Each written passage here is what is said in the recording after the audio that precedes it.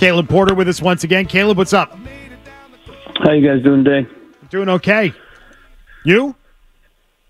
Yeah, good. On to the next. All right. Focused on winning the next game. You sound a little down. Me? Yeah. Bring me down. Yeah. We gave you wagon wheel, too. I'm never down. Okay. Never. Good.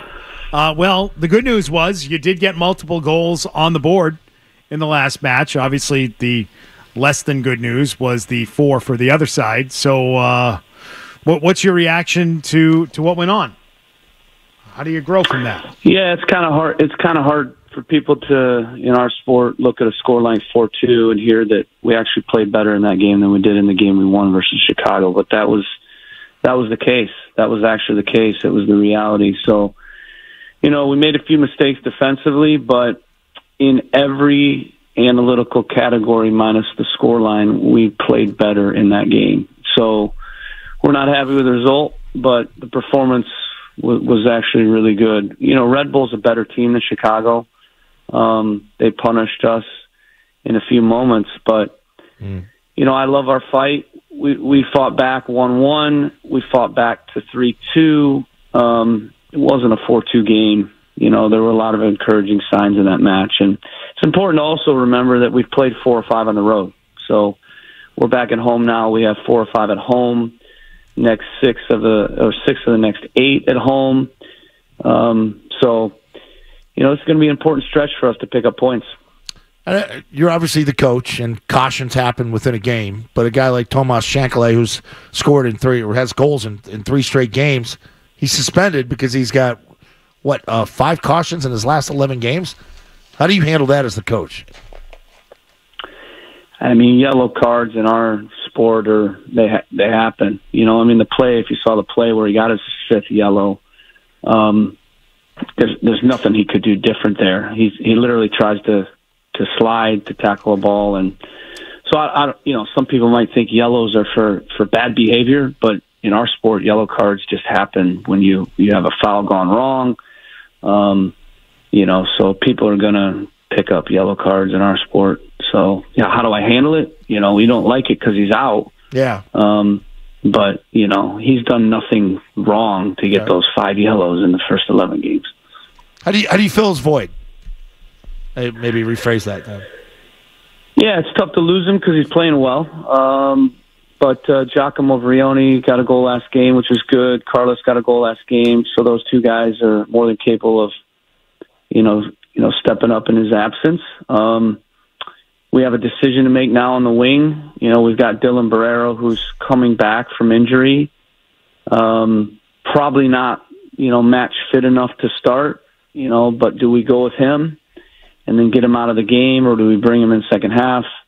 Or do we start Ima Boateng, who actually came in off the bench and set up a great cross and got an assist to Giacomo. So that's the big decision, that we need to make in this game. After Chicago, we wanted to keep continuity. Unfortunately, we lost Ryan Spalding the day before the match to sickness, so we had to shift. Sure, you guys heard we have to shift our right back, who is our 3rd right back, to left back, and he's a right-footed left back. And so that's kind of some of the issues we've been having is, we can't keep continuity because we've had, sickness or injury, and we're on our, third left back, our 3rd right back right now. So we're surviving a little bit there, but I do like that we're playing well. We are playing well, and, if you don't watch the game, you don't know the nuances of the game, then, that falls on deaf ears, and people are like, what's this coach talking about? But I don't care. We're progressing, we're improving. The guys are actually playing with a lot of confidence.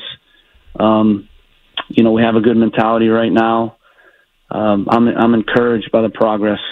All right. Well, staying within this vein of positivity, despite the start, you've got 4 of the next 5 at home, and right now 4 points out of the playoffs. So 2/3 of the season left to go. Are you still feeling like there's plenty of hope left and there's plenty to be playing for right now?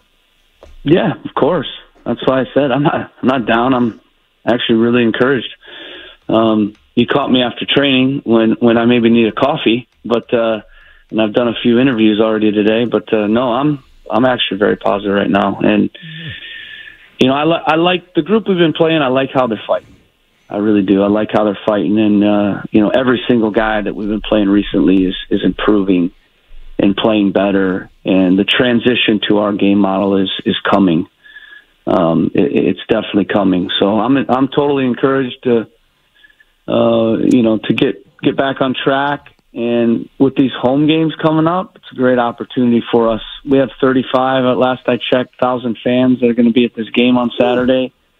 So that's exciting. It's getting warmer here. Is it? Not today, but you know, it's getting warmer, which means fans are going to come out, and the vibe's good. You know, the vibe's good right now. We do, like you said, we have a ton of time left in the season, and I've been a part of teams that have squeaked in the playoffs and won MLS Cup. So it's really about peaking at the end of the year, and you know, if we get in, we'll have a puncher's chance. So this week, you don't have to compete with a Celtics or Bruins playoff game, and also you don't have to compete with the Apple TV paywall. This match is in front of the paywall. You don't have to pay for it. So what reason would you give someone right now to sell the team for someone who might be considering checking out this on Saturday? What's the reason to be tuning in? Yeah, because I think people are going to start to see that the way we play is an exciting brand, you know, and, you know, it maybe didn't seem like that early in the year as we're evolving, but we're scoring more goals. We're controlling games. We're becoming a very good passing team. The team is fighting.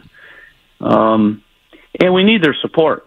You know, if they want to have a team that's in the playoffs and competing for trophies, we need to start building a fortress at home. And to do that, we need fans at the games that are loud and proud and you know, fighting for us as well. And you know, we're going to start getting results to match their passion. All right, Caleb, appreciate the time as always. Yeah, thank you guys. I appreciate it. Take care. Have a great day. All right, take it easy.